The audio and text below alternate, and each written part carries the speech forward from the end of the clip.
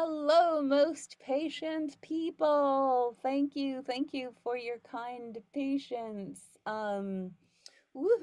Mercury retrograde. Let's go. Hi, everybody. I'm Tish Hicks. I'm the Master Sensei here at the VO Dojo in Burbank, California, and this is our free monthly Q&A call called Ask the Sensei. Um, I am joined here by Kelsey V, who is our amazing dojo team. And we're super excited to basically how this goes is each month I'm here joined by one of my esteemed and inspiring voiceover colleagues. Um, and we're here to answer your questions. So every one of us, no matter where we are on our journey, um, probably has something that's like, what about this? Or what's the next thing? Or I'm thinking about this. So, what we're here to do is spend at least the next hour and maybe a little bit over since we're starting so bloody late um, to be here to answer those questions and keep you moving forward in your career and keep on getting you the answers that you need to keep moving forward. So, we are super excited to welcome Kyle Chapple. He is really one of my favorite people in voiceover. I'm trying to think of the image.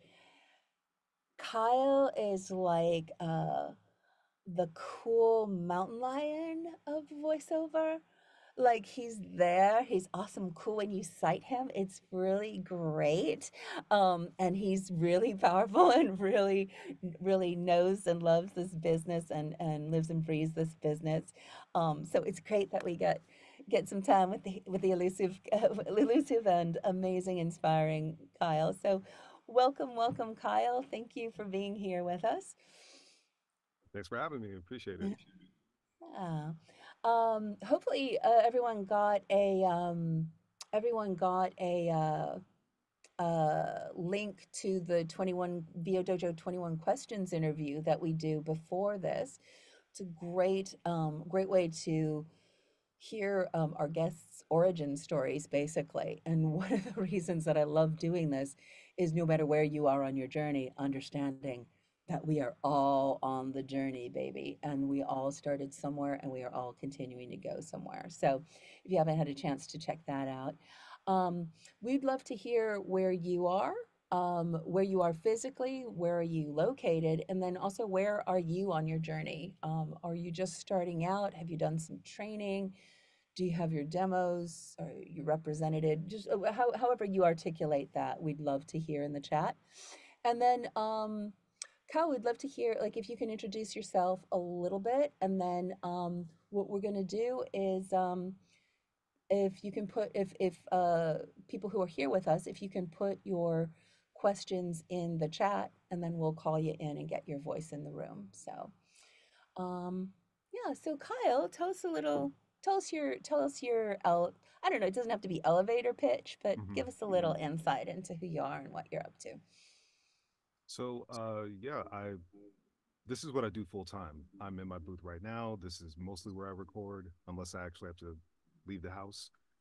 Um, I've been doing voiceover full time since 2014.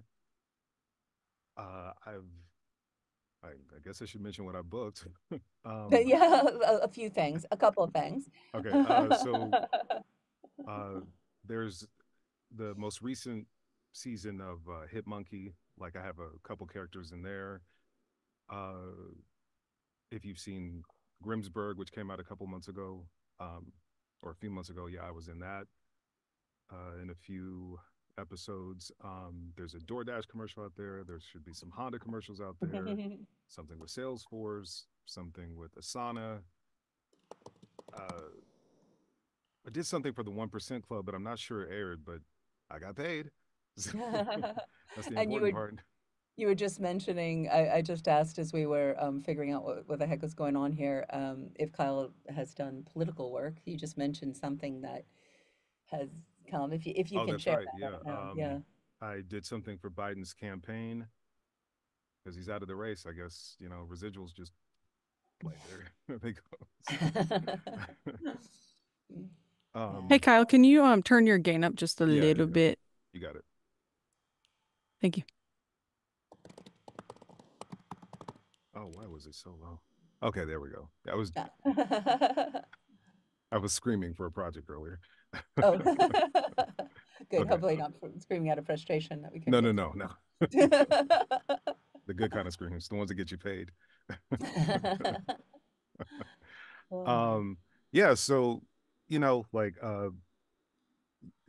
my career is predicated on, being versatile. So I try to book in every area: animation, video game, commercial, whatever. Like, I mean, you give it to me, like I'll try to book that thing. Mhm. Um, I mean, obviously, there's always something that a voice actor isn't really good at or doesn't book a lot. But I try to book everything. Like, I want a piece of everything. Yeah, I think that more and more is kind of how the building a sustained successful Yeah. voiceover career goes. I think it might have like in on camera, it used to be, oh, I'm just a commercial, or I'm just a commercial actor, I'm just a TV actor, I'm just a Hmm. voiceover actor, I'm just a film actor. And now everybody needs to kind of be able to be flexible and open and understand the difference in the mediums and how we can be working in all of them at the same time, right? Right. Yeah. Right. Absolutely. We talk about the diversified portfolio here at the dojo. It's great if you want to do that. How can you Right. make a living doing that? Yeah, good, good, good. Well, so yeah, why don't we? I don't see if you guys have put questions in the chat, um, but maybe I'm missing something.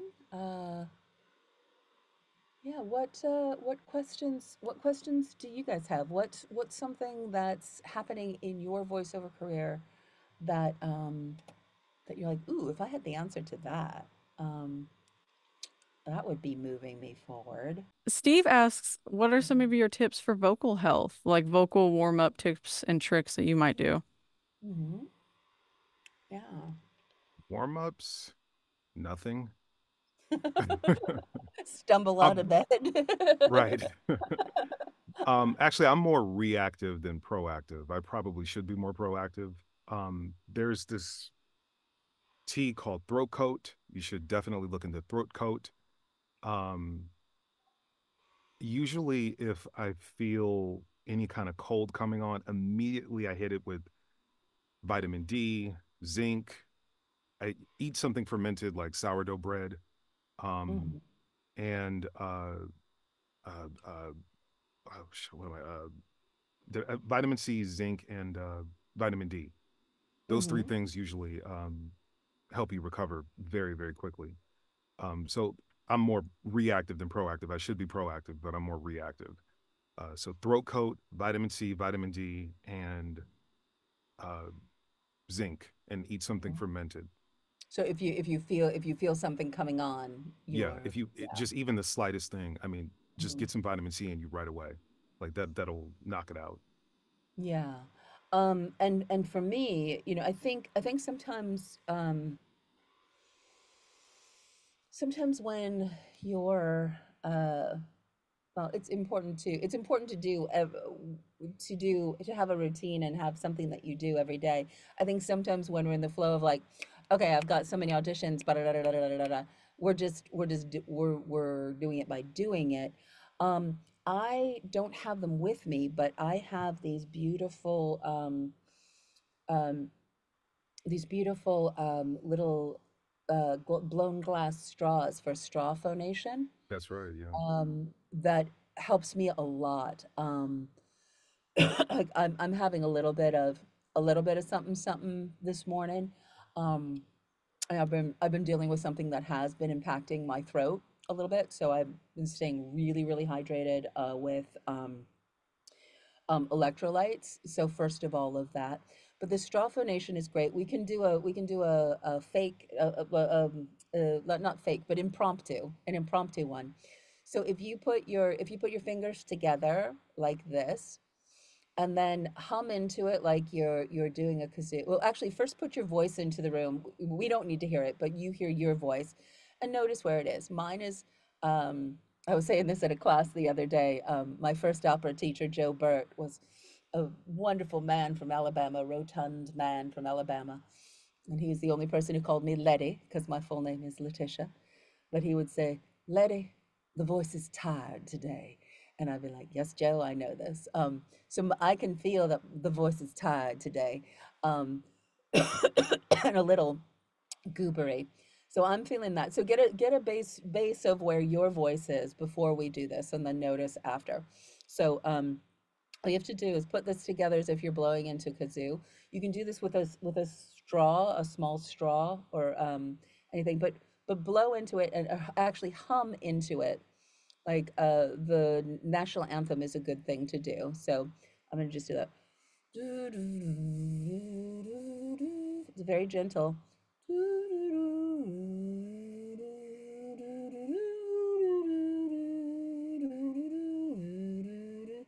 And let's see where my voice is now. Hmm. It feels a little bit different. It feels like it's coming together a little bit. It feels like a little bit better placed. It's a little bit more forward. It's a little smoother. Um, yeah, so that straw phonation is a really good, just like no brainer in terms of warm ups. Strophination really does help with after you scream as well. Mm, If you have a shouting session, mm-hmm. that really helps because I think I saw something on YouTube where your vocal cords look like this, and one of them will end up looking looking like this. And when you do strophination, like they get tight, like right where they should be again, something like that. Mhm. But it works. It helps. Um, Yeah. Usually I'll take the long straw and I'll do what you just did, but I'll do scales. Da Mm-hmm. da da da da da da da da da da da da da da da like that. So you could do that into your straw and like in some water, Mm-hmm. and yeah, that'll help those vocal cords. That really helps like when you scream. If you have any shouting sessions, definitely keep that handy. Yeah. And if anybody is going to One Voice this weekend, take very good care of your voice because the very paradoxical thing is voice conferences, voice people come together and then jack up their voices from talking too much and staying up too late. And yeah.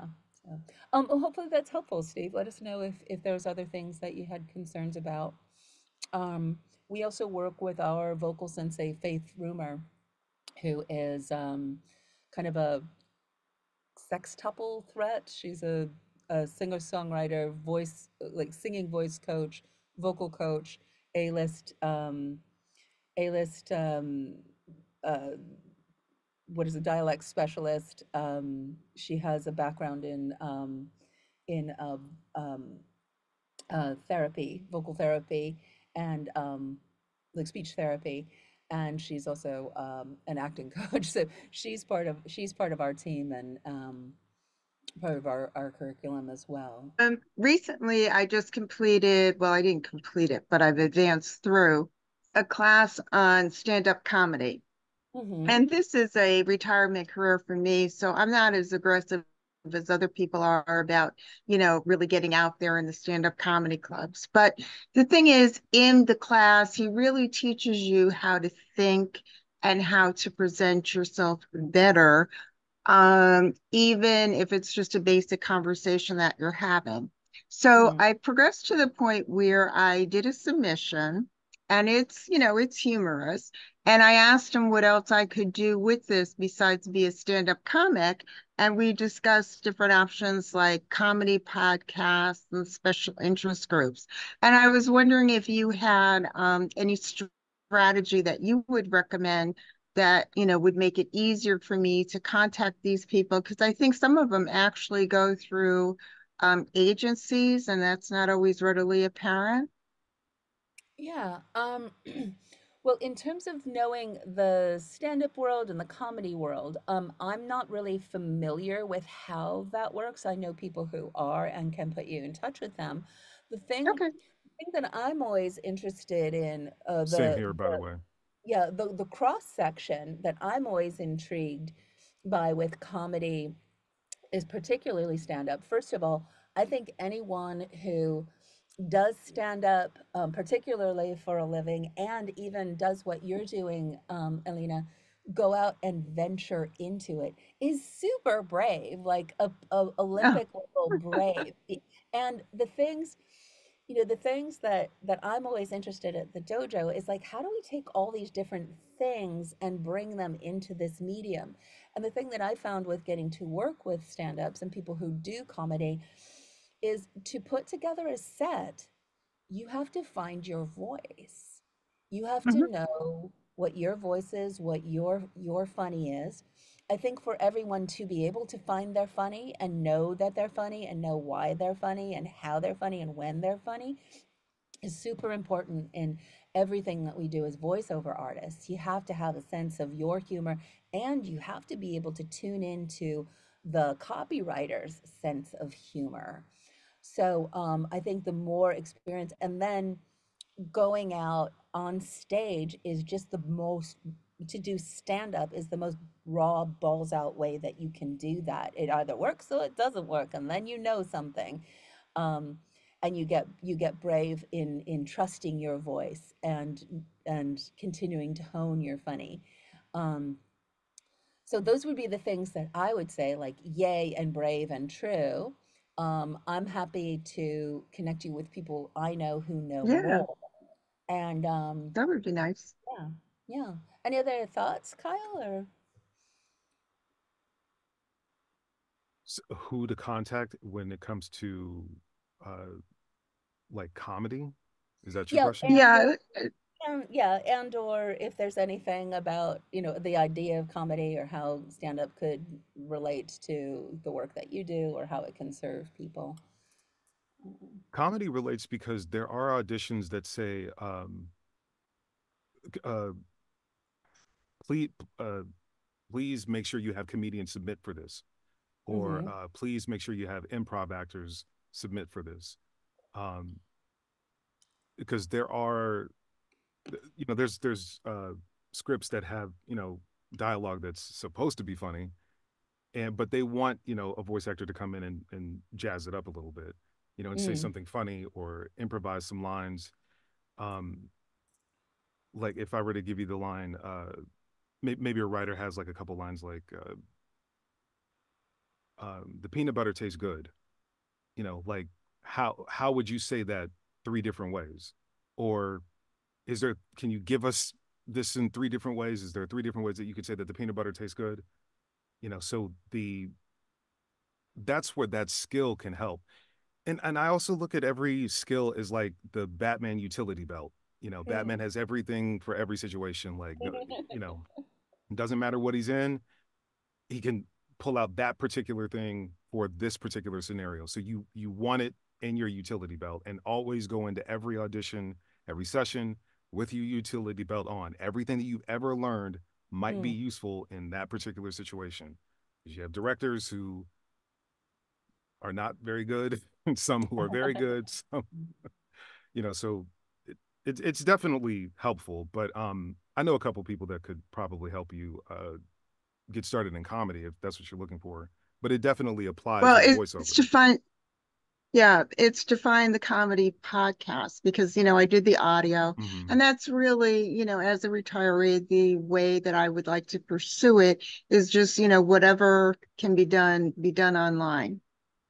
Yeah. Well, I mean, I think more now more than ever, like if you look at someone like Matt Rife, who is an experienced comedian who took all of that, what you're supposed to do, and then hit it, hit it on, just putting it out into the world. Um, I think there's even paradigm shifts happening within the comedy world. Um, yeah, I would do the basics. What are comedy podcasts? Hmm. You might even, this is where my brain goes, and this is where I always think, sometimes I think as artists we sometimes get fed this line, or we buy into that business is not creative, which is super wrong. Business is equally creative as doing the work we're doing as artists. It's just how we think of it and how we apply it. So this is where my creative brain goes, like, I don't know, what's the question? Well, where are the how do I get onto comedy podcasts to get my particular brand of Mhm. retired humor? So then I go like, okay, well, where are podcasts in general? Where are comedy podcasts? Um, which ones do I like? Like which ones kind of suit? I would, my brain would go like, well, probably, I mean, I don't know your sense of humor. I could make assumptions like, oh, it's retired humor, so it may or may not, I guess my brain goes like, well, maybe dry bar comedy as, a place of finding out who are those people. Do they have podcasts?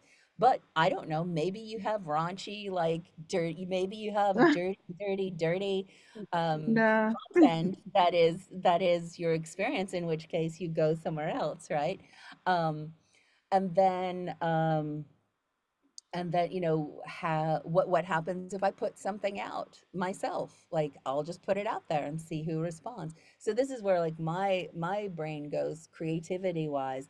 Ooh, let's play. And then the other thing that just came into my brain was, I don't know, who do you like? And then write to them and say, hey, would you be available to ask some questions, or are you available to mentor me, or something like that? Put yourself out there and say, hi, I'm interested in this. um in it, are you available to talk more? Or would you be available if I never say pick your brains unless you are a zombie of the apocalypse. If you are a zombie of the apocalypse, then say that to somebody, and people will probably have the same response. Even if they're kind, inside they're going to go like, gross, no, not. Right? No, you may not pick my brain. Ew, no. So don't do that, and don't, but you could say, here's what I'm doing, here's why I'm doing it, here's why I'm asking you, are you interested, right?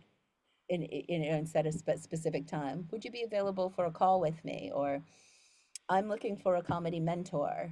Um, you can do this with anything, guys. You can do this. How many origin stories have you heard? Bob Bergen reached out to freaking Mel Blanc when he was 14 years old and said, hi, I'm Bob Bergen.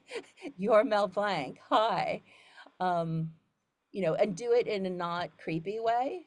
Do it in a specific way. Don't expect anything. And, I don't know. Those would be my thoughts of how you could explore could explore that questions. And then I think that's also why we come together to ask the questions.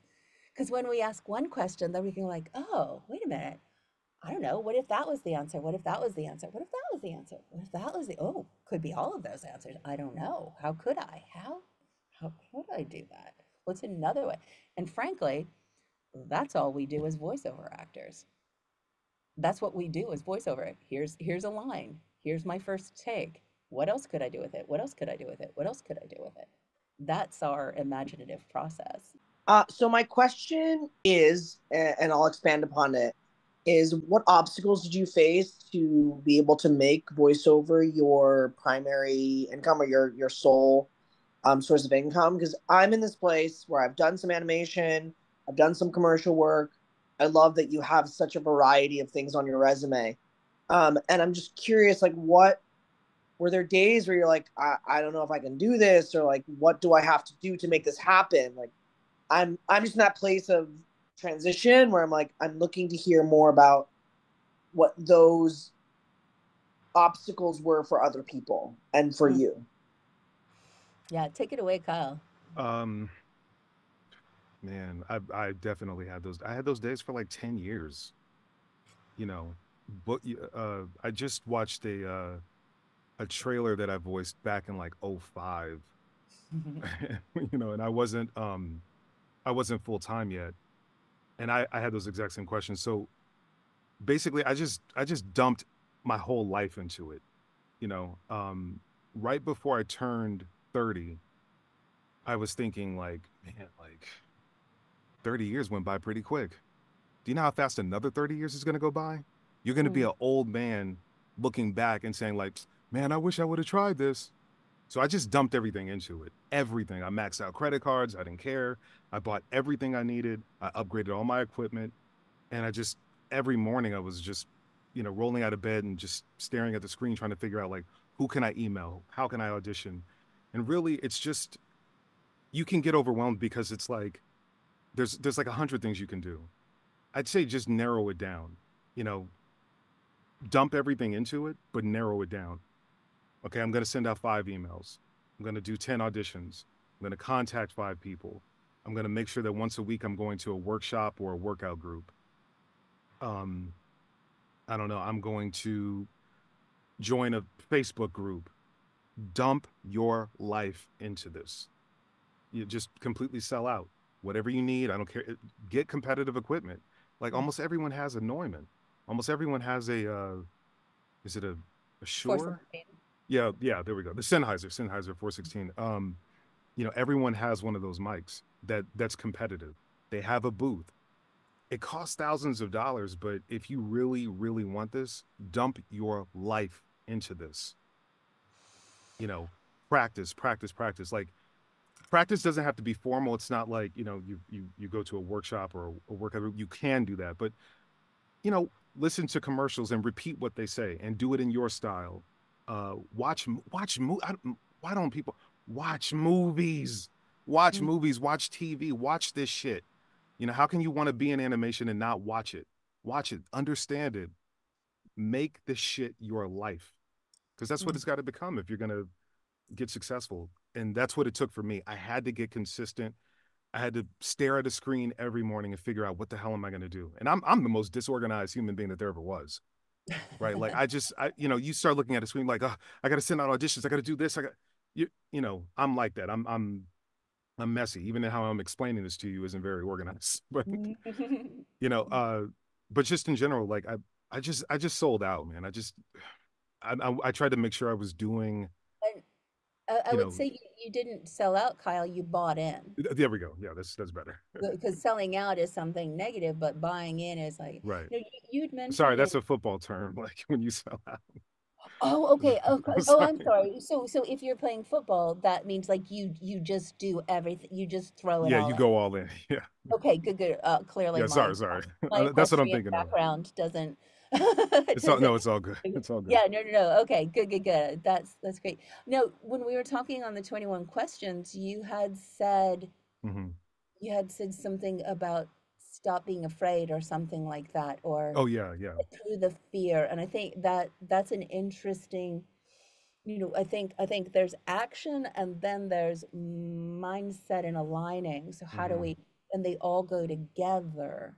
So how do you get in the right mindset to take the right actions? But can you speak a little bit about what that transition from being afraid to not being afraid, Well, what that felt like and what the experience was like for you?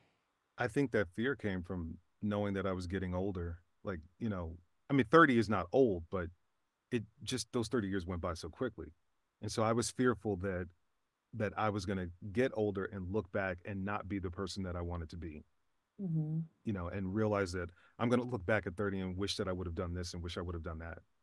And So, what was the fear that, I'm sorry to interrupt, go ahead. oh, I was going to say, well, I guess the fear was just that I wasn't going to that I wasn't going to buy in to being Mm, a great voiceover actor, that I wasn't going to purchase the microphone that I needed and all the equipment, take the classes.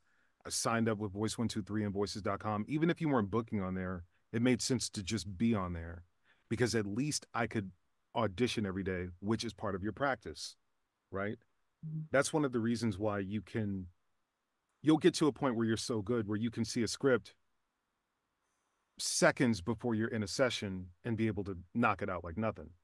Yeah, because I've been looking at hundreds of scripts, like weekly for such a long time that, looking at any script, it doesn't phase you anymore. So signing up with Voice 123 and voices.com, that's what I did, upgrading your equipment and Um, Also, the one thing I had to do that I'm not very good at is be social. I had to start going to some of these workshops and workout groups and things like that. And I was just telling Kelsey that I went to that's voiceover in 2015, which, mm, but but you know, go to workshops, go to workout groups, completely buy into this. Mm, And I guess what I was fearing was just fearing that I wasn't ever going to actually get to this. And I fought that fear to death, like mm, I would just rather not be alive than not be a voiceover actor. So if you're mm, right on the cusp of it, just continue, make sure that this is what you really want to do. You're doing this 8 to 12 hours a day, that you're contacting people, you're emailing people, you're auditioning, you're practicing everything, because everything improves where you're going. And then, mm, yeah, I'll admit there's some luck in there, because let's say you're not home and you get a same day audition. Let's say you're not home, it's 11 o'clock, and they're like, hey, we need this at 11:30, and you're not home, you can't be back till noon. Well, whoever is at home can do that job or audition for it, and they might book it. So yeah, there's a little bit of luck there, but put yourself in position to get that luck. you know mhm. um And there was there fear of not being able to support, like, of taking the leap and not being able to support yourself, like oh it's not yeah, going to yeah, work, but like, oh, I have to make sure I'm okay, which I do think you do need to make sure you're okay, right? yeah. Everybody needs to make sure you're okay. Right, And right, then don't keep it from stopping you from moving forward. right. I was a medical courier. So I was picking up like bone marrow and blood and dropping that off. Um, and I was doing that at night, which freed up my daytime to do Mm, voiceover. But I had saved up enough money to where I could quit. So that was also part of it. mm, Even though I was still maxing out credit cards, so I could save the cash to make sure the rent was paid. But I got lucky. I was booking, stuff early, like to where I didn't need to work. And this was in 2014, when somehow the rent was a lot lower. So, um, I was able to pay bills and sustain myself. But I mean, whatever route you feel like you need to take to do this, if you need to move back in with your parents or whatever, it's just whatever it takes, buy into that. Or, like I said, it's a football term, sell out. mm. Yeah, yeah. And I think, I think it's so exciting to have you in the dojo community, because that's really what we're here for too, is this is what it takes. Like, we lay out what it is, and we're pretty upfront, like this is what it takes. And I always talk about how do we weave voiceover into the gorgeous tapestry, the intricate tapestry of our gorgeous lives, um voiceover is a great way to make a living once you get your business going and you are making a living at it, and it also becomes a way of life, and we want to create it so that we are building a life that we want to live, right? So we need to go, we need to sell out, buy in, that we can do this, we are doing this. And then how do you create a place where you're creating consistency, connection, community, consistency, connection, community, consistency, connection, continuity, community. What's next? Where do we, how do we go? And then how do you concentrate? What is the effort? And then you start building critical mass. Um, that's the idea of the dojo. How do we come together to focus that, so that you're um, that you have a place to ask questions, right? Because any journey of becoming, you're always like, what the fucking fuck at some point, right? And why am I doing this? And who am I kidding? Like, we all go through that. That's part of growth. That's part of the experience. And then I also think, I don't think that, this isn't,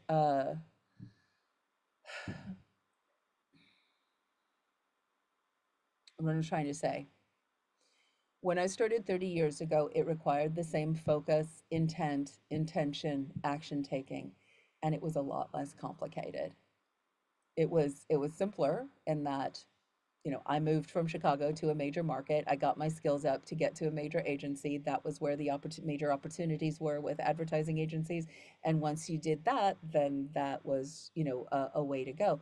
And now there's so many ways to go and so many opportunities and so much that we need to do as business people, as entrepreneurs, as having diversified portfolios. That it's a lot more, so it can become overwhelming. Hey, Hello, Robert. hello. Thank you guys for today. Thank you, Kyle, for your time. Appreciate it. Yeah, no problem. So my question is, what is your biggest tips or tricks to stand out from other VO to land the gig? And do you use different strategies depending on what genre you're auditioning for? Super good question. Yeah, that is a good question. Animation, I haven't necessarily figured anything out yet. I just go nuts in the audition. uh, same with same with video games because I'm not everything that works for commercial won't work for them. They don't want to hear multiple takes. They don't want to hear, like, oh, I got a second character. Like they don't want to hear that shit. For the most part. So I haven't figured anything out other than just be badass, you know. But I've taken a lot of classes and done one-on-ones with animation directors and video game directors that they give you the tips that you need, right? As far as commercials concerned, uh, multiple takes, understanding that your takes need to be different. So I'll give you an example with the car commercial. Um, let's just say that, oh God, it sucks buying a car.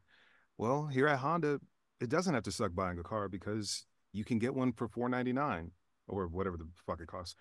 Um, and then there's another way that you could read it. Ooh, I'm about to buy a car because at Honda, it's great buying a car here because you could get one for $499, which is not a good price, but those are two different ways of reading something, right? So commercial, that's a lot easier. Um, those are my strategies. Multiple takes. Mhm.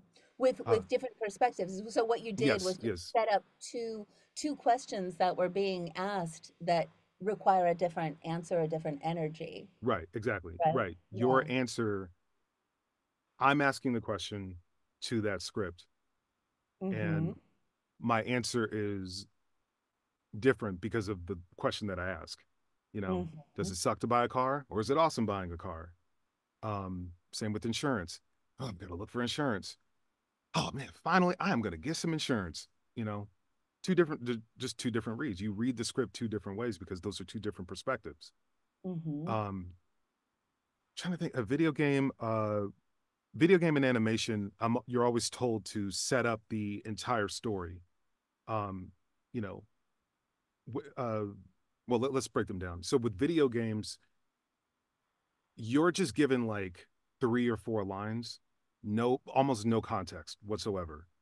Um, so it might say, you know, Roosevelt 22 over there, three clicks away. What's like I don't even know what the hell that means. I just said a bunch of words. Okay, let's give this the whole thing a story, right? Maybe Roosevelt is the name I'm calling out. Maybe I'm on a walkie-talkie and I'm calling out to someone. Maybe the enemy is 3 clicks away. Maybe I'm a soldier. Maybe I'm tired and I just can barely get these words out. Now I've set up a whole story. Maybe this has nothing to do with maybe what they've laid out, because if they said in the specs 25 to 40-year-old male, he's a soldier and he's in the shit. If that's all they said, then I have to add like all of these details in there to Mm-hmm. really make this audition stand out, because it's a video game audition and there's really not much that I'm going off of other than I got those words and those very vague specs. So Mm-hmm. let's make it up, you know? So maybe I'm a soldier, I'm wounded.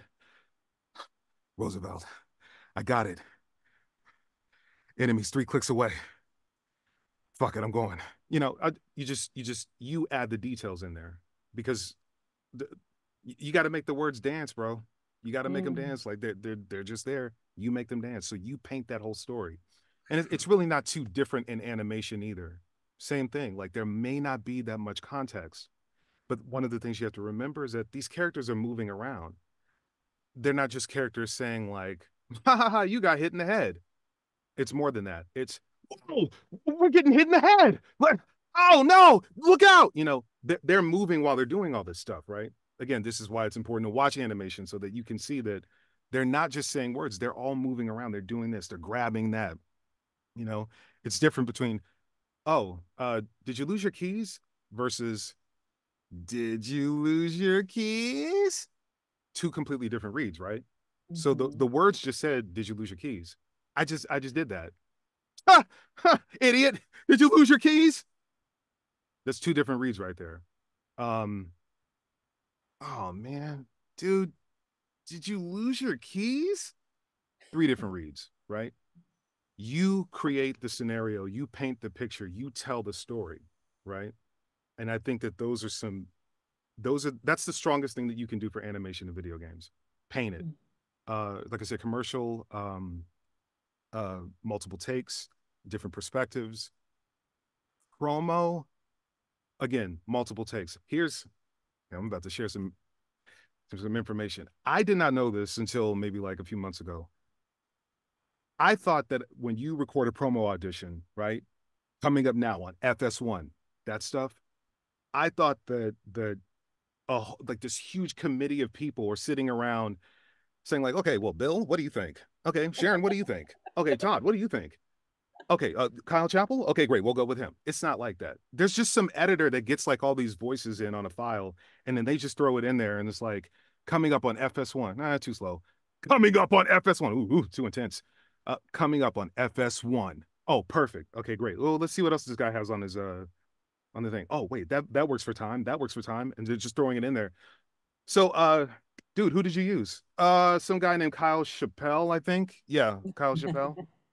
Or is it Chapel? I don't know, whatever. But that's what goes on in promo. I didn't even know that. So Basically, the the best, solution. Yeah. right? You give them the solution. Now I'll just when I'm see a promo audition, I send them a slew of shit. I don't give a fuck how much time it takes. I just send a bunch of takes, different speeds, different intensities, all this stuff because they're looking for the person that fits the read according to time and intensity and pacing and all that stuff, as opposed to anything else. um it's not a big committee of people listening to it. Now maybe it's like that for commercial, but it's not like that for promo. Mhm. um so there's that. Let's see, did I answer your question? uh Yes, what, I think you pretty much nailed it. okay, okay, gotcha. Okay. Yeah, yeah. Well, this is brilliant, absolutely brilliant, Kyle. And what it is bringing yourself different facets to yourself. So it goes back to that business question that we were talking Mhm. about. Ooh, what Right, what what could be a solution? What could be a solution? And then it also kind of ties in everything we've been talking today, and then go for it. Because right, you didn't go in your brain, well, perhaps I lost my keys, or hello, right, did you? You just went for it. Like, right. okay, here's another take. Yeah. Hmm. Um, so all of that, the dojo, we talk about the foundations, or the heart of each genre, which I think you tapped into, Kyle, is the heart of commercials is serving versus selling. Like, help, how can I help? Oh, you hate buying a car? I can Hmm. help. Hmm. Oh, you love buying a car? I can Hmm. help. Oh, buying a car is kind of scary. I can help. Right? Right. How can you Hmm. help? How can you serve? With animation, it's bringing it to life. Right. Right? How something that is not alive is alive, and it moves and it breathes and it has things that it's after. And video game, inhabit the world fully. Where are you? Right. Right. You're 30, you're 25 to 30, you're a soldier, you're in the shit. What kind of soldier? What rank of soldier? What is the shit? Paint the And story. Right. what's happening in the shit right now? Yeah, so Right. and the greatest dojo O, at the end of everything, we come together, we go like, what's something that made you say oh? Um Greatest dojo O that applies to everything. In general, be more specific. In Hmm. general, be more specific, because Right. everything that Kyle was just saying is like specific and in it, specific and in it. Yeah. Because the more Brilliant. that you add to it, you're you're always banking on the people who don't know this or who are in a hurry or who don't give a shit about the audition. You want to beat all those people out. And it's easy to do when you're giving your best take, right? When you're uh when you're adding those layers into your character auditions, you're beating everyone else out. Because again, there's probably people in a hurry, probably people who don't sound all that great, probably people who don't fit. Beat all of them out. And you can do that by, multiple takes, different perspectives, you know again, adding a little bit more to those animation and character reels or character auditions, like add more, do more.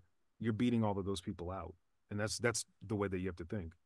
And so yeah, hopefully that answers the question. Cool. Yeah, that's good. Good answer. Good question. Good Thank answer. Yeah. Um, and it's also it's not something special that I mean it is something special that we but it's something special we each do. And also I think goes with comes with time and practice and confidence and clarity. The more we can trust our voice. you. So and what you're going to bring, Nevin, is different than what Kyle brings, but it's going to be yours. Absolutely. Yours. So trust that. Yeah. My question is, how do you get into a piece of copy or a genre in voiceover that you just aren't feeling? Like you tried some of the pieces, but you just like it's not connecting at all or anything like that. Dude, I'll admit, I hate reading slavery stuff. I hate it.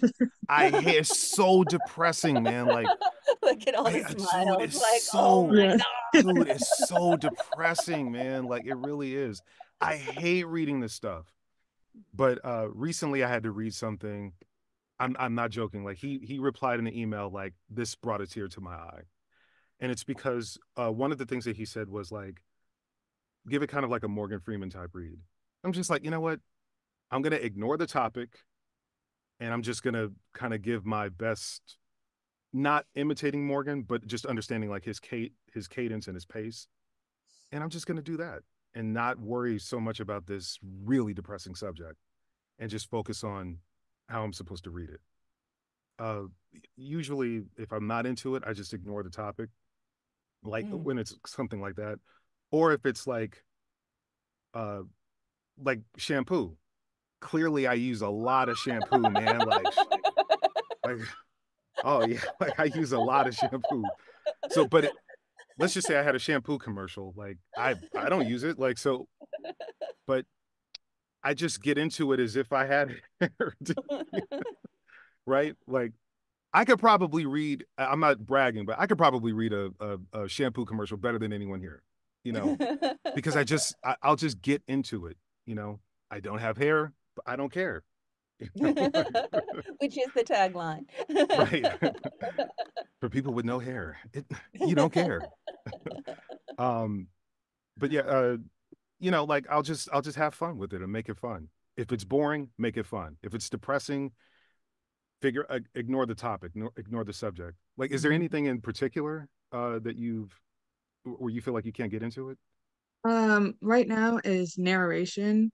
So I noticed that I do have an accent, or sometimes my words have been like I'll skip over words or things like that because it's Oh, not okay. the usual way I talk. So I was like, that's one thing I'm having trouble with. Like with animation and video games, I'm like, okay, I can put it in my own way, but with narration, it's like down to the booking. So yeah. Yeah. Well, Well, oh, go oh, ahead, go Cal. ahead. Go I was going to say, ahead. ignore how you sound. That's one of the most critical things I could give. eh, One of the most critical pieces of advice I could ever give. Ignore how you sound. You're listening to how you sound as opposed to how you feel, right? Now, again, if I have to read slavery stuff, I can't. I have to ignore how I how I sound. I can't worry about the subject.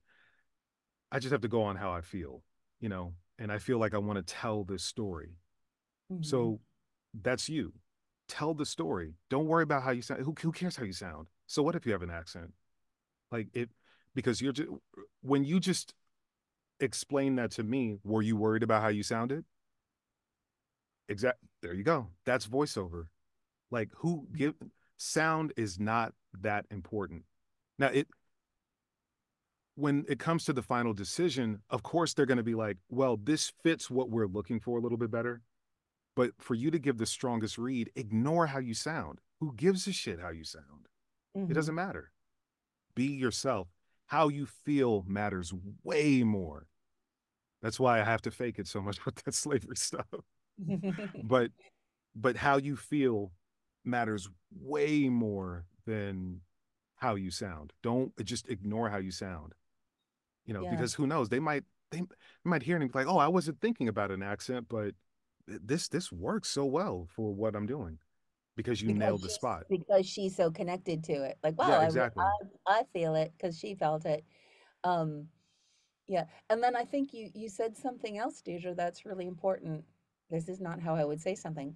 So then create part of your practice. We talk about the pre-flight checklist in the things that you do as you're developing your skills, and then even when you do, at the dojo we talk about the pre-flight checklist. What are the things that you do? Like any pilot that is flying a plane comes and checks the things off the list. Kyle was saying when you've been flying planes enough, you can go right. Hmm. As you're beginning, you want to make sure you're checking each thing. But one of the things that you can do, especially on something that you're like, don't know about this, or I'm resistant to this, or this is making me crazy, or this makes me feel dumb, or something like that. What are you saying? Why are you saying it? Who are you saying it to? And then put it in your own words, paraphrase it. Paraphrase it, put it in your own words so you understand. And then you can get closer to what you are talking about. And if it's something that you don't know dick about, which sometimes we do in narration, like I know nothing about this subject, talk about something you do know and explain that. Like, so just keep on always bringing the copy to you. It's not about you, it's about what you feel so that I feel it. That's the most important, because otherwise it's just ooh. um and that goes back to the sound of it, right? It's not about you, but it is about you in you finding the way that you do find something that you are relaxed about or calm about, like Kyle's saying. Hmm. But make it yours. Make it yours and then share it. And so, and ideally it'll be something that matches, and if not, there's lots of other auditions, so it's all good. Yeah, good All right, stuff. thank you. I No appreciate it. problem. Yeah. Yeah, no problem. Hi, yes. My question was, what tips would you give to a beginner who's attempting to make samples and stuff to send out to these companies and to kind of put like in your like accounts and stuff for these websites like Voices123 or voices.com to kind of get people interested or kind of when making samples for the first time, any advice or tips? Like a demo reel. Yeah, like a demo reel. Okay. Yeah, and I would differentiate. I would differentiate samples versus a demo reel, because I think they're two separate things. Yeah. Personally, I think they're two separate things. Right. Because what you're talking about, Connor, is having something that you can do by yourself that shows somebody, like, this is my voice in this context, here's a little sample. But to make sure when you do samples that you're not putting forward, this is my professionally produced demo reel, Yeah, that's a great point. to separate those things. But go ahead, Kyle. What were your thoughts? That was a good point. Well, yeah. Is it a demo reel or are they samples? Which one is your question about? I guess whichever would come first when you're first trying to Okay, start definitely. landing work. Yeah, So, definitely a demo reel. A demo reel is just that's standard in the VO industry because how else is anyone going to know what you can do? right. Um, Boy, let's see. Okay, don't rush. That's one. Mhm. Don't rush it. First, investigate.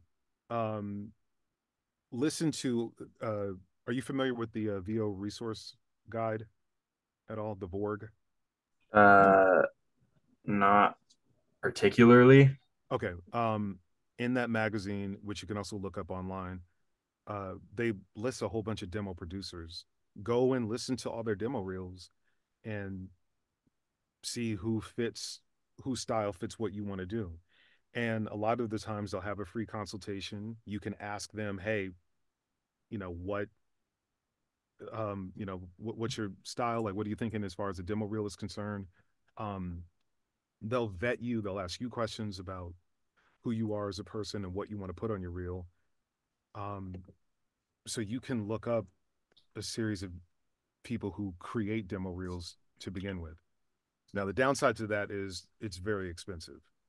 It's going to cost a lot of money, like it could get really It's really pricey. relative, it's relatively expensive as you're Yeah. starting a business. So at Yes. first it might seem expensive, but then when you get paid $2,000 to do one thing Yeah. because you booked something off of the demo reel, but It at pays for first itself. it requires some investment. Yeah. Um, that's not insubstantial to get a good demo reel done. Right. Hmm. Is Okay. there a particular genre you're thinking about? Uh, yes. I want to lean into more animation and video games. Okay. Um, I was fortunate enough to get to go and kind of like tour Crunchyroll, Oh, nice. and so that kind of solidified that that's what I'd like to do, and I kind of got to see it happen firsthand. So just kind of finding a Okay. starting point is where I'm Hmm. at. Hmm. Now, look, you can have an animation reel, you can have a video game reel, so you could have two reels. If money is tight, create a character reel. Okay, these are the characters I can do, right? And that was my first reel because I just didn't want to pay for two different reels. But create a character reel where you're combining both video game and animation characters on that one reel. Trying to think, like, uh, you can, I mean, you can ask a demo producer this stuff and ask them if they can create a character reel for you. I mean, if that's not their style, if that's not what they want to do, then that's fine. Then you just move on to the next. But there's so many people out there that put together demo reels.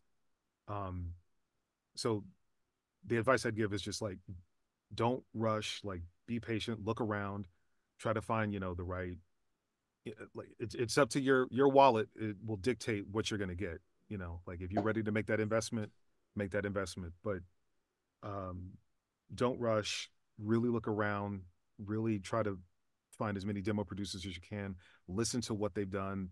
Almost every demo producer has multiple reels. Listen to all of them, feel them out and see which one you think can produce the best reel for you and what you want to do. um, and if you can't afford or don't want to make that investment for an animation reel and a video game reel, then do a character reel. Just have them all on one, maybe 6 to 8 different characters that you can do. um I don't know what's in your wheelhouse, but you know I already know what video games they make. You're killing a demon, you're killing a soldier, you're killing a zombie. And I mean, like, so that's going to be on your video game reel, right? um Animation, it just depends on what you have in your breadbasket. But this is why it's important to work with someone Yeah. who creates demo reels for a living. um Yeah. because they would have more insight as to what you can do and how they can direct you. And I think also, so Connor, I'm so excited to get started with you because we're going to start with, you should do voiceover launchpad, and a lot of these questions that are like what we're going to create a framework for you to start thinking about it. And there's so much in the question that you asked, how do you get started with samples, because da da da da da, and I have opportunity, right? There's so much that you've got going on. And so how do we keep on parsing out, understanding, first of all, what is all the thing, right? How do we I don't particularly care for the word capitalize. How do we optimize? How do we optimize when opportunity comes? For instance, you have a personal in and have met somebody at Crunchyroll. So there, how do you cut to the chase?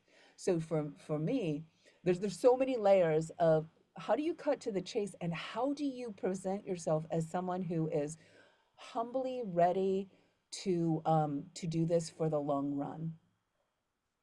So you want to make sure that whatever you're putting forward, and when you have opportunities, that you're putting forward things that are your best foot forward, right? Because you're not like, oh, here's everything I've got. And it's like, oh, okay, well, thank you, right? Because you don't understand it enough, or you aren't ready to one of the things we say at the dojo is breaking into voiceover. You need to be able to get on the freeway at 85 miles an hour with people who've been driving the Autobahn for 25 years. Can you do it? Yes. Can you do it on a scooter? Probably not. Can you build a vehicle fairly quickly? Not quick. It's not about quickly. It's about, do you understand how to put a vehicle together? What is the simplest thing of a vehicle? So having patience and always going forward, right? Alina's wrote a freaking book. Alina's doing comedy. Like, let's do it, Right. right? Having patience and moving forward. Um, and then understanding what is the game you want to play, and then how can you optimize where you're at in it, and how do you have patience and go forward. So with any demo, uh, so your original question was asking about samples. Understand the genre, um, play, create something.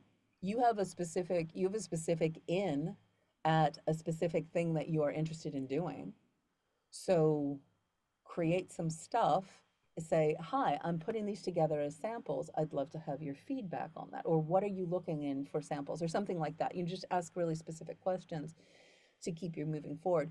And then for everyone, understanding, for us, for a commercial demo, are you able to pick up any piece of copy that's put in front of you, nail it within 1 or 2 takes, nail it within 1 or 2 takes without any direction? If you feel like that comfortable, that confident, that able to self-direct, then you're going to be able to do a full demo recording and get the most out of your investment for creating the tool that is going to become the foundation of going forth with what you're bringing forth into the world. You're going to be able to deliver in the 2-hour session that a good demo producer say, all right, we ready to roll? And you'll also be able to deliver beyond that, because any good demo producer will be able to go, like, it's like going to a beauty salon, right? Any good makeup artist is going to make you look fabulous. Are you going to be able to make yourself look fabulous in all the situations coming forward, right? So there's your questions are right on, and your instinct is right to, what do you do to move forward? Because I want this. Um, Hair on fire, no hair on fire. It's good.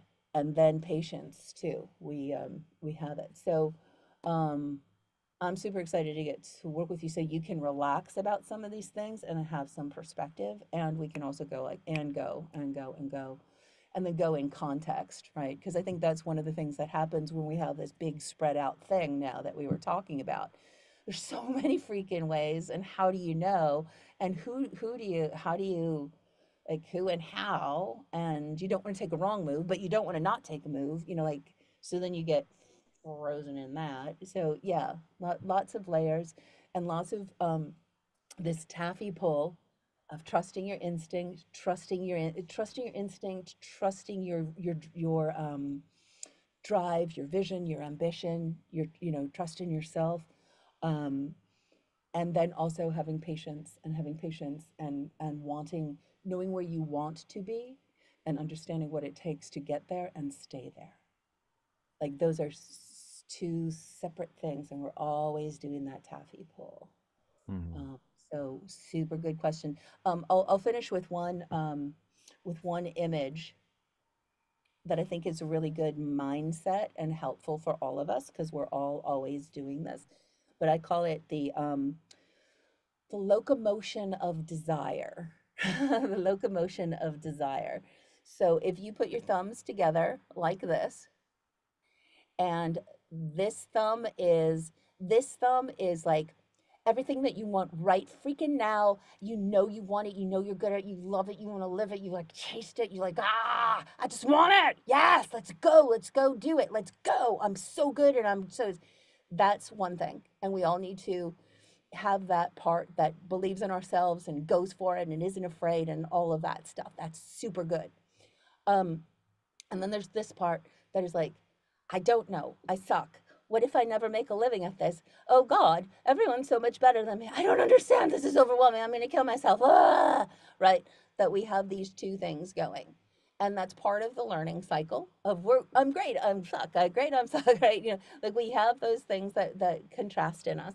So the game is if you do this, you'll probably get somewhere, but you're probably going to have to go backwards and know what you don't know and understand the whole thing at some point, right? So you can jump here forward and you can do it, and then does it create the foundation for what you want to do in the long run, right?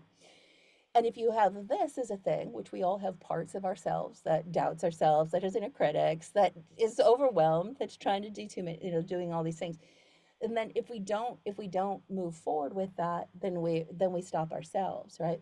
So the game is we don't want to get too far ahead here and we don't want to get too far behind here, but how do we keep these things going, which is exactly what you're doing, Connor. We've already talked. We're like, okay, let's see what happens when we step this forward.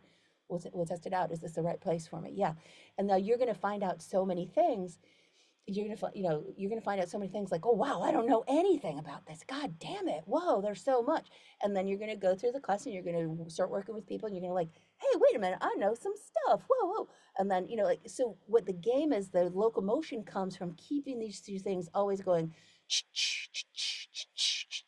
I believe in myself. I think there's so much more I need to know. I believe in myself. There's so much more I need to know. And then you keep it going like that. And that's where you get the train going down the track. I don't know, that's a big ass metaphor. Take it, leave it, what you want to do with it, but hopefully that's helpful. Hello. So I have a question. I got an interesting email today about representation, Yeah. but now it's just opening a lot of questions. What's the green flags with it? What's red flags with it that I should be looking out for? Questions I should be asking. Good question. One red flag is if they're asking for money right away. If they Mhm. ask for money right away, red flag, don't sign Run, with them. don't walk. Yeah, run, run. don't walk. Yeah. You it depends on what you want to do with your career and what they offer. Like what can they offer you? So you have to ask them more questions than they ask you, because it's a business relationship. If it almost feels like it's a job, like, oh, they're giving me jobs. It feels like that, but it's a business relationship. They have to work for you. They have to give you what you're looking for. You might be with an agency that maybe focuses a little bit more on commercial and promo, and maybe you're interested in animation and video game.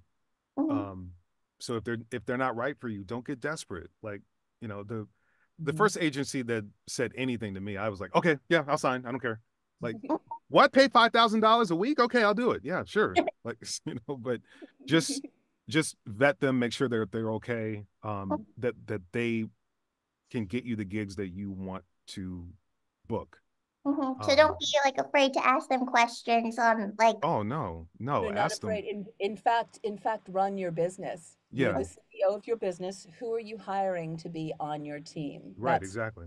That's the way to approach it. We always, especially in these things that are ultimately empowering things, when we add representation to our team, that is freaking empowering. That is just multiplying our opportunities, our ability, people who believe in us, people who will be making money with us. So it's very empowering. A lot of times as actors, we disempower. We submit our auditions. We need representation because I can't do it myself. So the more we come into this interview, like look at who would you hire to take care of your kid, or who would you hire to like what who do you want to be working with ongoingly? So really come to it with you're running the interview and seeing if you want to work with them. And I think then it's also very important that you know what you want. With the dojo, we when we get to this level, this is a brown belt sort of question. When you have what you need, and clearly, Jesse, you have at least part of you have what you need, in that someone's interested in working with you. So that's awesome. But what do you want? A lot of times I talk about this, like a lot of times when we get like, I'm going to be a voiceover actor and I want an agent. Mm. It's kind of like standing on the corner going, I want a boyfriend. I want a boyfriend. And you can get a boyfriend if you stand on the corner and shout, I want a boyfriend could come along.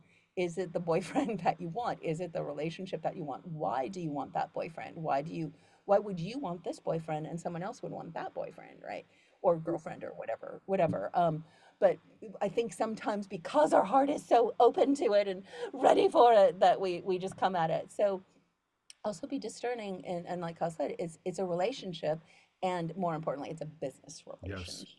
Hmm. So, and then, I think Jesse, just like knowing you a little bit from these calls and hearing how specific a product that you are bringing that's so like deliciously you, right? Then you would definitely want somebody who is aligned with the things that you want to do, and then where does your voice align? So if someone's like, hey, we want to work with you, we don't do animation, um like, well, that's not going to work with me. And obviously I'm sure that anyone who's saying like, ooh, this is cool, um and then just anything that you would vet any human, um do they seem authentic? Do you vibe with them? um, I would say, hey, can I talk to somebody who's also on your roster? Or if or go through their roster, who do I know? Who knows someone who's there? I'm going to talk to somebody this weekend who's like, hey, I'm interested in working with your manager. Can I talk with you? Yes, of Mhm. course. I would love to. But vet them. Um, find out about their business practices. How do they run their business? How do they work with people? What there's those are things like, financially, financially, how do they work? Listen to the people on their roster as well. Yeah, yeah, where do you fit in? Do you respect the work that you're hearing? Mhm. What work have they booked? Go to those people's website. How are they presenting? Is that the caliber of people that you want to be working with? And even if it's not, even if you're like, ooh, I want to be up here, getting started somewhere is good. And don't just say yes, but sometimes say yes and get started and then say something else later. Mhm.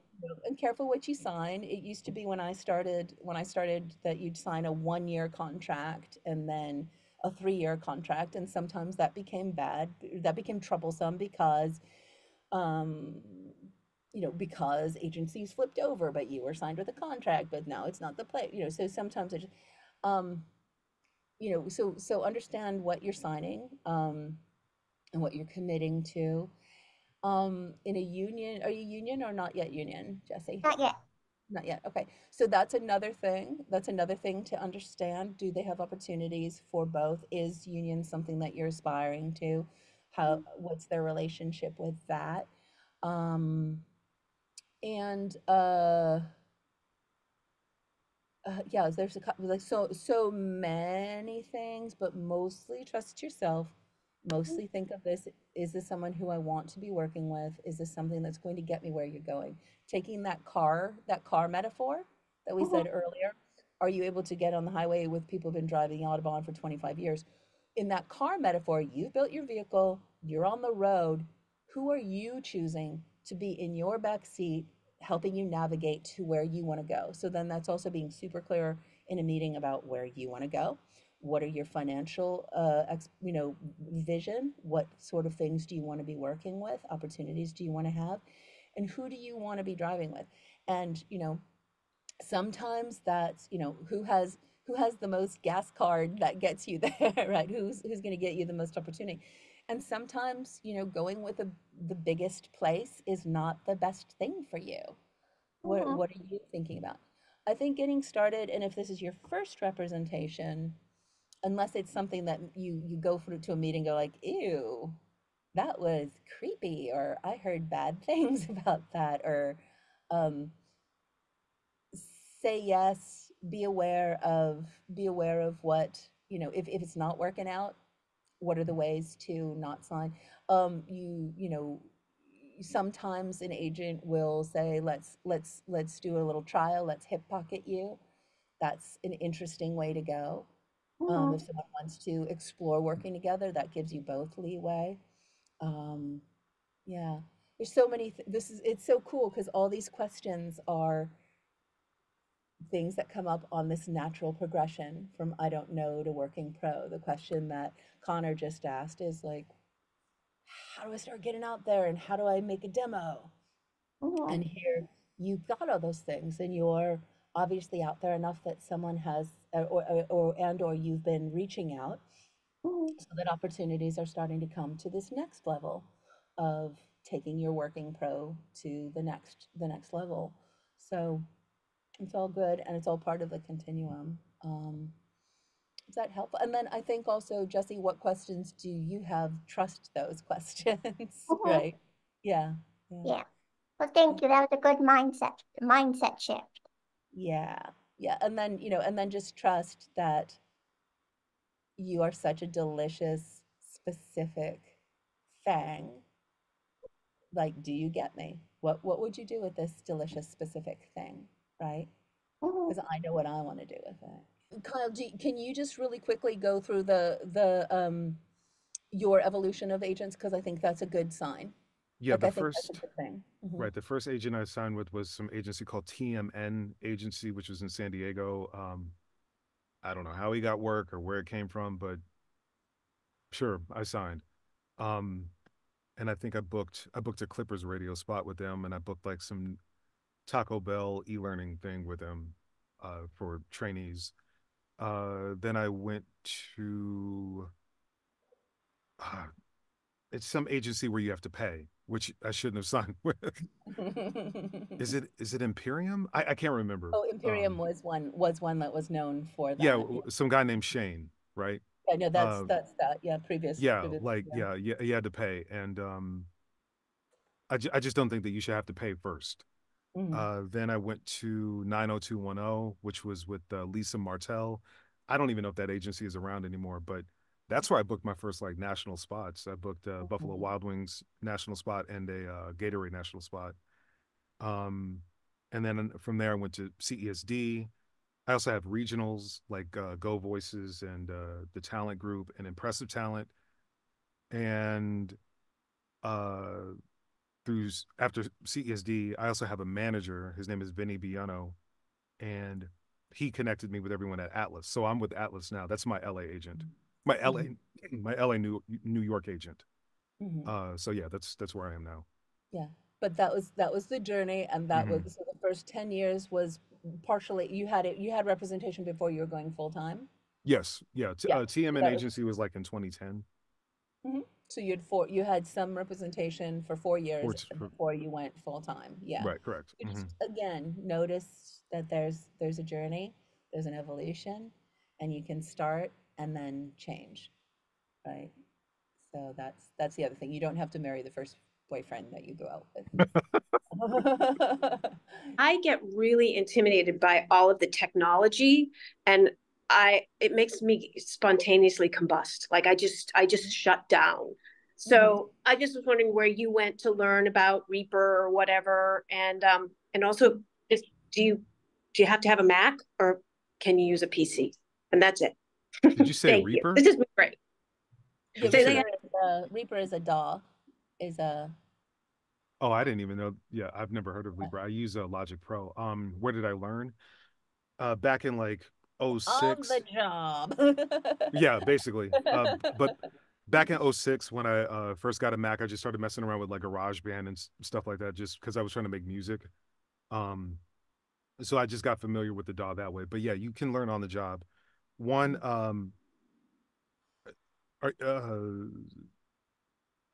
your DAW, you can learn a lot of that from YouTube.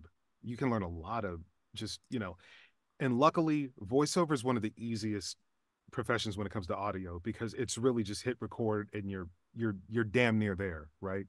Mhm. Um, so you can learn a lot of that stuff from YouTube and yeah, are you also overwhelmed with the physical equipment like hardware? I'm overwhelmed with all of it. Yeah. Okay. I Just email me, and I'll help you out. I promise I will. I will answer your email. I appreciate that. Thank you so much. This has been really great, everybody. I gotta peace out, but thank you so much. Yeah. One more thing, Kristen. Yeah. First of all, the mindset is everything. So if you know you're freaked out, you're more on the technophobe than gearhead continuum. So keep on addressing that and keep on calming yourself. I need to know this. I am a capable person. I will know it. So just keep on figuring out what's freaking out. Coming and asking questions is great.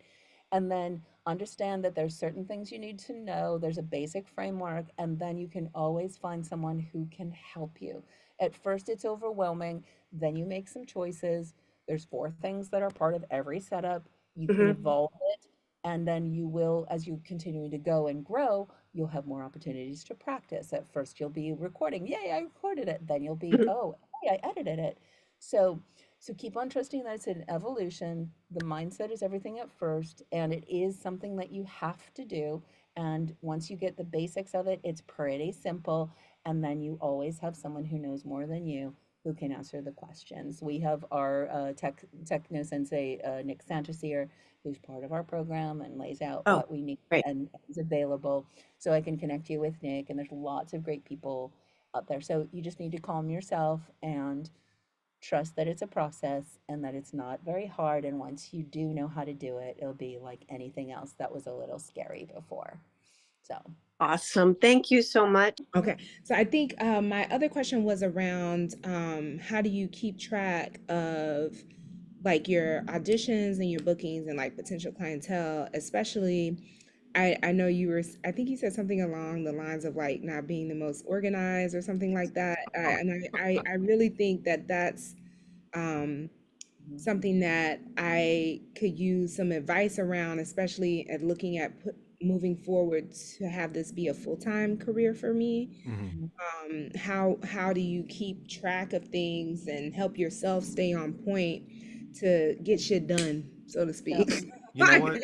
Yeah. Honestly, I mean, they've got like 1,000 apps right now that can help with almost any specific thing. I would just say Google Sheets, because that will help. If I'm not mistaken, that should be free. Google Sheets and Google Docs, like they're both free. Anytime you audition for something, anytime you have a client, write that shit down. If you have a Gmail account, they're automatically going to be added to your contacts anyway, right? So you could use, I mean, for like a year, me and 2 other voice actors were trying to figure out like, okay, what's the perfect CRM? Dude, Gmail is the perfect CRM. That's the perfect CRM. Okay. Like I have stuff in there from like years ago, like a decade ago. Just it saves all of your contacts, all of your emails. Just rely on Gmail for that. But you can use Google Sheets to kind of organize. Okay, I just worked with this person. I contacted this person. Here's the date, time. This is what I did. Blah blah blah. Google Sheets, huge recommend. Um,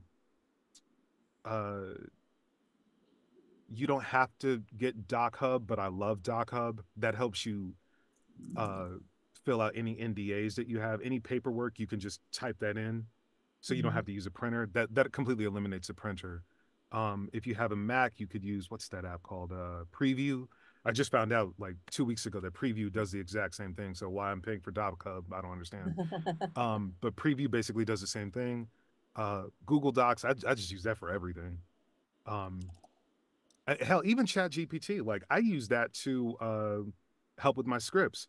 For some dumbass reason, when you get a script every now and then, they'll write the word VO and then it'll have a sentence like VO colon at Honda, we like to VO sell you nice cars. Like it's so dumb. So I'll throw that into Chat GPT and say, dude, get rid of all this VO stuff. Like take all of that away and keep everything else verbatim and then read the script from there.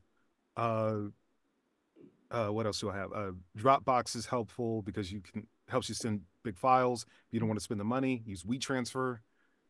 I'm sorry, like my mind is like, one day you will be able to afford getting assistant. I have 2 assistants. So a lot of the paperwork that I just absolutely hate doing, they do. Invoicing, use something called Wave Financial. I'm not sure if you have to pay for it, but Wave Financial keeps track of all your invoices. That shit is badass. I love that. Again, you know, AI is being implemented into like everything we're doing. So, you know, Wells Fargo in and of itself will help you because you can just type in, you know, deposits or something like that, and you can look at your checks, right? Um, uh, I'm trying to think what else. It's all good. You don't have to have all the answers, Kyle. This is the But helpful again, and it's hope. Yeah, go ahead. right, whatever I haven't answered, like just email me. I swear I will answer you. I will answer. It might take a while to answer all these, but I will answer your questions. Like, And I think what just a mindset thing, Vivia, and for everyone, when we are doing this work, we are starting our own businesses. So what if you were the boss of a business? You know, it's easy to be an employee who's like, I don't know anything about what, I'm a mess about this. But if you're the boss and you know what business you're running and why you're running it, then you start asking the questions. Okay, how am I going to keep track of my money? How am I going to keep track of this? What are the questions that you need to ask to run a business, right? And relax about it, because it just needs to be the basic. You know, one of the things that we do at Brown Belt is, what do you need to start a lemonade stand? Keep on coming back to that basic question. make sure you have your social security card. Trust me, it helps. Trust me, it will help. Just make sure you have your social security card. Trust That's me, it helps. interesting. And then you can get more complex on that, right? Right. But start understanding that you are running a business. It's your responsibility to run a business, and it's okay and easy to run a business. So think through it at that basic level, and then you can get fancier and fancier. One of our friends of the dojo is Danny States, who has created a fantastic tool called Voice Overview, very much worth looking into. She has a marketing background, and also her spouse has a financial background. So as she was transitioning from being an amazing marketer and understanding all that's involved in that, she combined with her husband to keep track of the financials. So Voice Overview has a little bit of how do you keep track of your client relations, and then also how do you keep track of what's happening financially, which is the other part of running a business. You can have all your relations and you don't understand, are you making money? How am I making money? Why am I making money? We know those sort of things. So it's a very affordable solution and an elegant solution that you can explore. And you know, you can also look at how do you get started with something more simply. I think it's a little bit um, who was our kitty cat lady? What was her name? The kitty cat lady. I think it's Uh, Kristen. Kristen, yes, Kristen's question of like, blah, I don't know anything about technology. It freaks me out. And I don't hear you being freaked out. I hear you going like, how can I get better at it? But just kind of going like, oh, how do I get better at it? But I think that first mindset of I'm the boss and this is my business, then you start asking clear questions. Yeah. Thank Yeah. you. Thank you. Yeah. Thank you, Tish. I think All right, no that Yeah. problem. is helpful.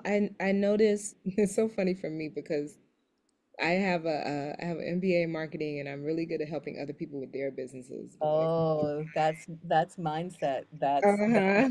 Yep. internal alignment. We should talk, darling, because if you got that Okay. going on, you know the answers. You just need to get in line with it. Yeah. And Should I totally, did just totally talk. submit for the scholarship and that's exactly what I was saying in this Yeah, in the yeah, but get on my calendar. We'll VOL. We'll voice over once over. We can talk. Yeah, that's awesome. Thank you. All right. So Natasha's new to the voiceover community. And their question is, do casting directors usually ask you to send audition recordings within a certain time frame, like maybe 24 to 36 hours after they send out the recording request? Yes. Yeah. Do casting directors usually you don't get the audition directly from the casting director. You get it from an agent or the person that's putting together the project. So, and yeah, the turnaround times could be 24 hours. It could be Instant. We need this yeah, ASAP. it could be ASAP. It could be 72 hours. Like, Mhm. yeah, I would say in between 15 minutes and uh, let's just say 72 hours. It's Yeah, usually 3 or 4 days. Yeah, yeah, three or usually 4 days. Yeah, sometimes on animation or video games you might have a few more days. yeah. Promo was Sometimes like right now. we Promo need was this right yesterday. now. Like drop everything, get in the booth, right this second. Promos yesterday. Yeah. Right. Yeah. So the answer is yes. And then the implied question is, as you're coming up, how do you make yourself available? Which is another question, Jesse, of are you ready in the structure of your life to have Right. representation, to be able to fulfill those opportunities? Because if you're working 9 to 5 and you can't get to auditions or sessions because you're working 9 to 5, then you need to do what Kyle did and do the medical courier at night so you can be available. My question's short and simple, and it should be very easy for you to answer. Mine is a tech question, and I want to know that, seeing is that you play in the animation and video game world, do you ride the gain, or do you have plugins that control that for you so you don't have to worry about it? Good No, question. I use the gain. I don't know shit about plugins, bro. I'm serious. I'm waiting for that dream day when AI can just control everything. I can just walk in the booth and say, "Computer on, do this." Like, but I just use the gain, man. Like, I really do. I just ride the gain. The Picard approach, yeah. Thank you. Right. Do you Yeah. mark Yeah, it no. on your interface? You know what? I just know 24, 28, 34, 38, and 44. I just know that those are my spots for whatever I'm doing. Gotcha. There's some, like, if I'm just doing a commercial, like using what I'm using now, that's 44. I do spots for Prize Picks. I just go right down to 34 because those are like, at Prize Picks we need such and such. Like, I hope that I didn't blow out your speakers, like, but that was kind of No, loud. it But was I know okay. that I'm going down to 34 for that. And then if it's like combat stuff, got to go all the way down to like 24 because that's really where you're screaming at the top of your lungs. Because you're being shot at, or you have to, there's just noise around and you have to scream over that noise. But yeah, those, I just know it mentally where to go. Gotcha. Thanks, man. Appreciate it. Yeah, no problem. So Kyle, I had a question for you. I'm in Canada, and my ears perked up when you said that you're with Atlas. Yes. And was just curious as to were there specific things that you remember doing, or some sort of plan that you had in place to get you to Atlas? I think this is a better question for how I got with CESD, because I cheated with Atlas. I just had my manager contact them. So I sort of cheated.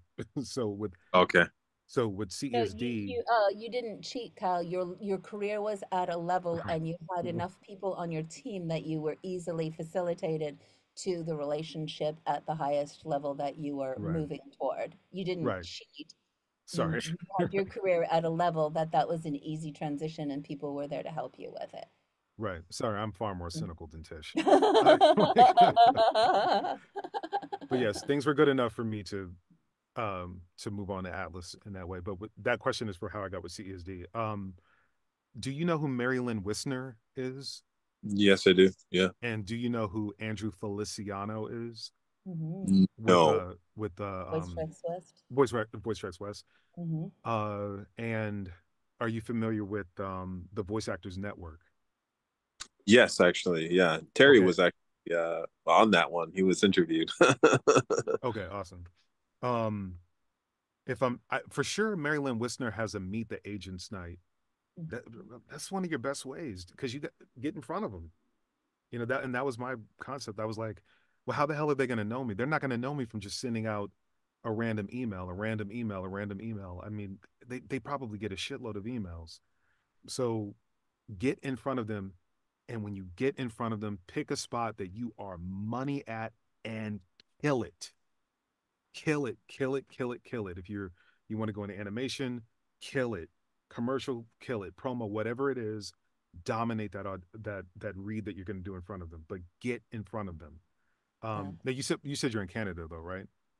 Correct. Yeah. Looks like a little investment. Like, you might want to come on down to LA. Oh wait, no, wait, they're all on Zoom now, aren't they? They might be all on Zoom now. Yeah, that's right. They're all on Zoom. Okay. Okay, but yeah, if you get an audition, just kill it, man. I mean, absolutely kill it, in front of them, because that's one of the best ways to get noticed. And that's how I got with CSD. Still with them too as well, or no? Say that again. With CESD. Yeah, are you still with them or no? No, that you can't have the same you can't have an agent in the same market. and CESD is both LA and New York, and Atlas is both LA and New York. They compete with one another. Okay. So yeah. And here's a question, Kyle. Mm-hmm. When in the 10 years of part-time and having some smaller agencies, when in that journey did you reach out to CESD and were able to knock it out of the park when you were meeting them? I was full time in 2014. In 2015, I reached out to 90210. About a year later, I felt like I could do better. So I just reached out to CESD, because I wanted to be with CSD, Atlas, Abrams, or DPN or SBV.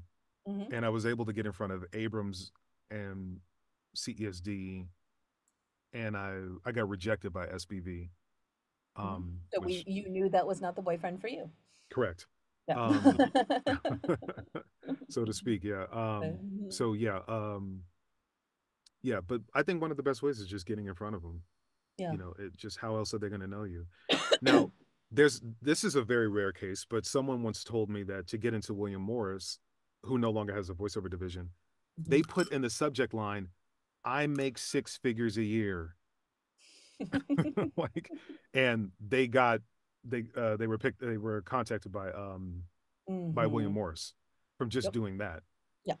So yeah, you could take your chances. You can send out your resume and your demo reel to Atlas right away. But I think either the best thing to do is to get in front of them, unless you have like a connection. If you know anyone at Atlas, not me, but if you know someone at Atlas who could get you in, yes. But like that's another way. But really, the most And I was going to important say that I knew you, but now I guess that's No, yeah. no, that's the I'm first just way. joking. I'm joking. That's like next to picking someone's brain. That's a really good way to be like, yeah, no. Yeah. Now, if you meet Kyle here and you reach out to him and you ask him questions and you get to know him and he gets to know you and then you start having a relationship Right. because you have a relationship because you're both cool dudes and you're asking questions and he's a cool dude and answering questions and you get to know him and have a relationship with him, then possibly. But frankly, if I were Kyle, I would not recommend you to my agent because you sound kind of the same you'd be booking the same job. So then Kyle looks like an idiot if he refers you. Um so just know, you should meet Jesse at Atlas and then have Jesse recommend you. That's what you do. You find someone who's so freaking opposite of you, right? But in a nutshell, Steve, readiness, relationship, and I'm not sure what the R word is, but what are you bringing to the table? Reality of what are you bringing to the table? Because agencies are take part of your money, and agencies are about making money, and that's why does this lady keep on walking down my driveway? Who is she? Why? Who is that lady? But the reality of really what you're bringing. What are you bringing to the party? Um, Lots of other stories of being at William Morris in a meeting before my Citibank campaign that ran 7 years. So somewhere between Burger King that we ran for a little while. I mentioned, oh, and I was on a veil for an AT&T campaign that went to somebody else, and they were like suddenly, "Hey, Jim, can you come in here? Hey, can you?" So it's not mercenary. It's not bad. You want to be with an agent who's interested in making money, and how can we make money together? So that's a good thing. But what are you bringing to the party? Um, so those, I'll think of the right R word. But ready? Are you ready to deliver? Um, um, Relationship, get to know people, get them to know you, and then reality of what's your reality. Right. I don't know where you are in your journey, Steve, but just make sure it looks like this is what you do for a living. You're a voiceover actor, you're at home, you're booking, you're working. Um, you have examples on your website of what you've done and all that stuff. Like that that's what it takes, because they're going to vet you. They're going to look at all the stuff that you've done and what you can do for them and if you could fill a need for them. Mm-hmm. So it would make sense that you have all of that. All your ducks have to be in a row, and then Mm-hmm. get in front of them and then kill it. Like, Yeah. That's And the then best way. when you do have something as unique as Jesse has, know that you can get in there special, and you still have to be able to get on the Audubon. Kelsey, thanks for keeping everything on track. Kyle, you are welcome anytime, my friend. Love your energy, Thank you. love your insights, love your truth. And friends, I so look forward to having some voiceover once over time, hearing where you are, where you want to be. We're here to get you started wherever you are. Come talk, and we're here to help. And this is what happens at the dojo all the time. We come together, we work on it together. Whatever you're interested, whatever you're trying to do as an individual, how can we amplify and expand that effort and impact? So thanks everyone. Yeah, great stuff. Great to see everybody, and we'll be back here next month with Ask the Sensei, and hope to see you around the voiceover world.